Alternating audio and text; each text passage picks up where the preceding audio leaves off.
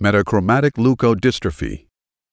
Metachromatic leukodystrophy, portrayed by metal chrome leuc holding a disc trophy, is a lysosomal storage disease caused by a defect in the enzyme aryl sulfatase A, depicted by the arrow made from sulfur matches.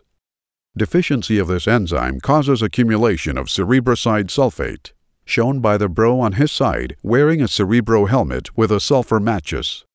Accumulation of cerebroside sulfate causes demyelination, illustrated by the unraveling myelin on the neuron, and can cause ataxia, shown as the taxi, and dementia, shown by the demented old D-man.